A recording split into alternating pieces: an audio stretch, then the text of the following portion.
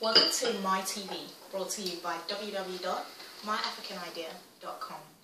This is the second in our series looking at young Afro pioneers, people with a distinct African flavour or focus. I'm delighted to introduce to you a Nollywood celebrity, OC Ukeje. OC, what does that stand for? Always okay, Chuku. Sis Chukudi. Right. First and middle names, but benefits of, advanced parents, they call me OC. I kind of figured that I will need the name for something much later in life, so that, if they mention the name, then it's easy to identify. No problem. Okay, so OC, for those of you that don't know, is a fast-rising star in Nollywood who started his career in singing and starring in stage productions. He's also a multi-award winner. One of his first awards was the Amstel Malta Box Office reality TV show. And since then he's been on something of an acting role. Pretty much you starred with sort of all the big Nollywood stars. You've got Rita Dominic, Stella Damascus, and recently you've starred with Bimbo Akintola in Nollywood's first musical thriller. Yeah. It's impressive. Thank you. He's also set to come to our screens pretty soon, next year, alongside A-listers, Hollywood A-listers, such as Tandy Newton, Anita Noni Rose, and Chiwetel Ejiofor, in the adaptation of Chimamanda Adichie's worldwide international bestseller, Half of Yellow Sun. OC, welcome. Thank you. It feels good to just hear, this being read and I think, okay, that's a really good guy. Yeah. You know what I mean. Thank you. It's great to have you on our sofa. Thank you. Wow. So, amongst your many accolades, another one is that we've read that you've worked with Mickey Rourke, Vivica Fox, and Kim Basinger in Jetta Amata's Black November. Same guy. Exactly. Seriously, how exactly did you get that role? I was doing an acting workshop in LA in 2009 to 2010, and I ran into, we heard that Jetta was in town and he was casting for a new movie he was working on. And typically actors, you really want to get on the projects that would make sense for your career. So we found his number, called him up. We hear you're doing this. Found his number, is he on the phone? Yeah, well, can I get the other pages? We just, asked the right people, and the number popped out. Yeah, it will always pop out. Fantastic. And then, we're interested in doing this, and he says, okay, we will talk. And then the program was done, came back to Nigeria, and then the original cast had Billy Zane, Sarah Wayne Callies, and Hakeem K. Kazim. Wow. And then both of them were shooting their bits in Nigeria, but Billy Zane was supposed to be shot in LA. But it turns out that after we had done all the bits, and I shot my bits, and they were done, Jetta, struck gold along the way, and then got into... After you struck your gold. After, yeah, of course, I got into conversations with, I think it was Paramount initially. I don't know where it has gone on to now, because I know that all of a sudden I'm hearing, okay, they're getting Vivica Fox on the bill, and they're getting Mickey Rourke on the bill, and then Kim Basinger, and I'm just hearing these names, Matthew Madsen, so they had bits, their bits shot. And yes, the newest inclusions will be Wyclef Jean and Akon. Wow. So, it's a long time coming. It's been since 2010. Really? That long? It's taken that long, but I know that it will finally be out before the year's done. That is fantastic. So, did you get to work with any of these guys, or are you all shooting your bits individually, or...? Sadly, I only got to work with Hakeem and Sarah Wayne Callies. Okay. I figure Jetta originally did not envisage that this would go this way. Now, when you want to start off your project, you have a budget and you figure who you can afford. But beyond that, I guess you just walked into the right rooms, and got into the right conversations, and they thought, this is really nice, so he started calling, people that needed to be called. But it's just good to be part of the project, even though I didn't work with them. It's a great thing to, be associated with. That's fantastic. Exactly. When is it due out? December 21st in Africa. It hits cinemas across the world, 7th of December. 7th of December. Yeah, okay, so check it out, guys. That's Jetta Matters Black November with our very own OC. Yay! So, like we mentioned earlier, you starred in the premiere musical thriller for Nollywood.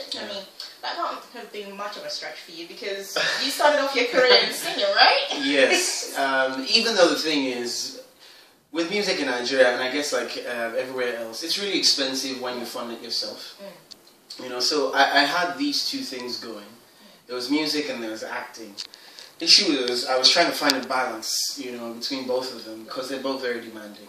You know, and I was, you know, torn between both of them. But it just happened that acting started picking up a lot faster. And I mean, you do the work, you get paid, you have the money to do what you need to do. You know, pay bills. You know, so it turns out that, I mean, I follow the acting and I figure that it's the platform that when you get to a certain level, you can do whatever else you want to do. Nonetheless, I've been recording material. So when this came up, funny, I met the guy in LA as well. Wow, seems like LA is the place to be. You know, a Nigerian who is working on his filmmaking workshop. You know, he came back to Nigeria, had auditions, I hopped on, and you know, so it was just brilliant to do this because he had everything ready, we recorded the songs, and then we shot for about 3 weeks. So yeah, it wasn't a bit of a stretch, it was just interesting to find that someone was interested in fusing both. Yeah, you know. I mean, just to link it back to Afro Pioneers, that's a pretty pioneering thing to do in Nollywood. I mean, it's not something that we're typically known for. Precisely. So what was that like, being one of the, you know, pioneers of a new genre of film? Well, it really did feel good. Because seeing him in LA made me realize that he is serious-minded, you know. So when he initially sent word about what he was working on, I was a little skeptical because I've seen 1 or 2 attempts, I have to say, you know, at making some sort of musical, and it is caricature, you know. It is, you know. But I mean, I listened to the music and I'm like, okay, so this guy, you know, and we had a music director who had worked all the songs out and what he wanted each person to sound like with each song, you know. So it felt really good to be part of this project, knowing also that he was determined to make it as golden as it will be when it comes out. And when is that? And we premiere on the 12th of October. Wow. And then we'll start taking it around. That's fantastic. Yeah, busy guy. I do my best. I mean, I suppose that would neatly sort of segue you into, because I was going to ask you, seeing as you started in singing and your acting career is just taken off, I mean, do you plan to pursue your singing further, or are you going to try and find a way to marry that? Are you just going to be a series of musicals? No. You know, the good thing John Travolta? Well, that's a good line to tell. And as long as those opportunities come up, you'll always take them. Yeah, of course. You know, but I mean, music is here. You wake up, they tap you from sleep, it just comes out. You know, and then I have these songs that have been sitting in books for God knows how many years. You know, that, yeah, some of them we may need to redefine, some we may need to scrap out entirely, and then so write you're a new material. songwriter? I do my best. You know, and then some of them, they've already been recorded. I don't know if they will ever be released or that they'll see the light of day. But yes, I intend to do music. And then there are people who've done this well. Will Smith, Jamie Foxx, you know, so, and they've been successful at both. I mean, relatively, but... Definitely, I mean, Justin Timberlake. Exactly. So yes. They're trailblazers, you're there also. You know. You know, OC, one day. We will hear. And what's your, typically, what's your style of music? I mean, what do you listen to? What do you like to play? What do you like to sing? R&B and acoustic soul. I love, you know, R&B is always there, you know. Would you care to give us a little sample? Just a... Yeah, I suppose I can. Oh, nice. Let me see. You're in for a treat. Okay. This is Lauryn Hill's Killing Me Softly. Yeah. Friend of mine did this recently at an audition. I heard she sang a good song. I heard she had a smile. And so I came to see her and listen for a while. Yeah, yeah. And there she was, this young one, stranger to my eyes, strumming my pain with her fingers, telling my life with her words. killing me softly with her song, killing me softly with her song, telling my whole life with her, killing me softly. Yeah, that's it. Thank you. Wow, Thank you. that was amazing. Goodness me. Thank wow. Wow, that brings us quite nicely to what I think quite a lot of people out there want to know. Right. How is your relationship status? Woo! Can you ask the question again? Thank you, heard me the first time. Are you seeing anyone? Is there anybody special in OC's life? Well, let's just say that I'm trying to pitch my tent somewhere. Oh! You know, yeah, I'm getting the tools and you know, getting everything out. You know. So I'm gonna start, putting the stakes in the ground and marking territory and yeah. Fantastic. Yeah, that's where I'm working. I shall be expecting an invite. You will hear from me when we have it ready. Fantastic. That's great. Thank you. Oh, so, do you know what, OC? Let us know. I mean, we know a lot about you right now, but let us know about you before. How did you get to where you are right now? It hasn't been an easy journey, I have to say.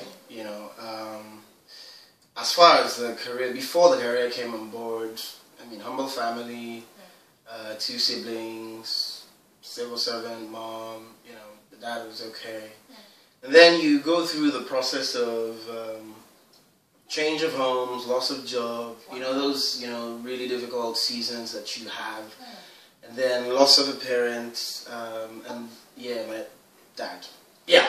Okay, and then enter the season where, single mom who's trying to support 3 children, but most importantly, I think at the time she realized that she would just let us do anything we wanted to do. That's really good. Yeah, and very progressive. And very progressive. Exactly. Because you're studying one thing, but you have interest somewhere else, and then she's cool with it. Wow. So by the time I got into the university, I was able to do anything that I wanted to do. By year 2, it was the first risk I was going to take. I was actually going to defer a semester because we're supposed to come to the UK to do stage productions. And then the issue was, how do I tell my mom? Exactly. How did you? I don't know. I ate some liver that was cut out of a lion. And then I told her. And then she says, well, if it's worked out this far, would I be the one to tell you not to do it? At that point, I knew that there was nothing that my mom was not going to agree to. So from that point on, I just knew, okay, so the world, I could do anything. So, from then on, and then I started doing music. I worked with a couple of organizations. I was doing stage plays as well. Doing all of this in school, combining them all. And then by my final year, I figured, okay, I want to do this for the rest of my life. How's the way to go mainstream? And then Ambo came in. I'm someone at the box office, released a TV show. I won that, and then we started fighting, to get in the business. You got your hustle on. Then the hustle started. So yeah, that's pretty much in a nutshell what's happened. So that's amazing. So what do you think that's kept you going? Like you said, you had a couple of very difficult periods in your life, and would you say that the most important thing was the support from your mother, or was there things that were just propelling you? What propelled you to keep on going and to have that belief that you could, coming from where you were, be on the international stage, working with A-listers both in Nollywood and in Hollywood? Well, initially, I will tell you, it wasn't anything I did consciously. I think it was just the need to stay in course with proper upbringing. I think my mom did a fantastic job with that. And so we just told that line. Go mom. Go mom. And then, it gets to the point where you realize, okay, you're walking the straight and narrow, and then you kind of identify with the things you want to do. And then at the second stage, it was simply love for what I was doing. I just enjoyed doing it. Nobody was, But by the time it became super serious, then it was the need to want to, make a difference. And I know that sounds cliche, but to genuinely contribute to an industry that we were generally always doing substandard stuff, and nobody was trying to improve the standards of what we were doing, And I know that Nigeria is difficult as it is, but they pay the money, you don't care what you're doing, you know. So it was just generally to be able to stand out and make a difference, you know, so that you can say that it is possible for you to be young, to aspire to do something really good, you know, and be able to stay through the cause, you know, and not have to, From a very young age, you've been aspiring to greatness, especially within the Nollywood industry, pushing the boundaries. And I mean, you've got a few movies coming out. I've seen the trailers; they look amazing. I mean, would you like to talk us through them? And... well, I have a couple movies in the pipeline. Hood Rush, which is a musical, premieres on 12th of October. Teaser, trailers, all on the internet. There's Confusion Now, as a matter of fact, with a British producer. Confusion Now. Exactly. Fantastic. You know, we had to reshoot some of the scenes early this year. So we don't have a date for that yet. Okay. But there's The Awakening, which should be out in November, premieres in November. There is Black November, which is in December. There is the Rubicon, which I shot here earlier this year, January into February. We don't have dates for that yet, but materials, you know, there's a lot of stuff coming up, and then there are trailers. So if you just Google, you know, or YouTube. Google OC Ukeje, go on YouTube and look out for the following movies: Comrade, Confusion Now, Hood Rush, and The Awakening. Wow. OC, it has been a genuine pleasure to have you on the sofa. I really believe that you're one of the young pioneers that are making a big difference, and it's just been amazing to have you on here. I mean, do you want to give any shout-outs to any of your people? Well, always, firstly, to my mom. Of course. You know, for letting me do it all. You know, and then to everyone else who has pretty much watched this space. You know, it's been a long time coming, but it's beginning to happen. You know, so thank you, all of you who supported, who stayed. Thank you. And yeah, that's it. That's fantastic. And just, we always like to round up each segment with a word of inspiration from our guest stars. So, what would be your word of inspiration to all the Afro pioneers, would-be actors, or you know, people just who are looking up and thinking, how do I make that transition from wherever I am now to where I want to be? Right. I always say this, and it's always this: there is a place called forward. If you always remember that, and if you remember that forward is so much more beautiful, it's so much better than where we are. And as a country, as individuals, you know, we need to get to that point where we're no longer doing things as they used to be. If you remember that there is a place called forward, it will drive you. So, wonderful. Thank you so much. Pleasure. Thank you so much, OC. Thank you. Well, thank you very much, guys. This has been My TV, brought to you by www.myafricanidea.com. Think forward.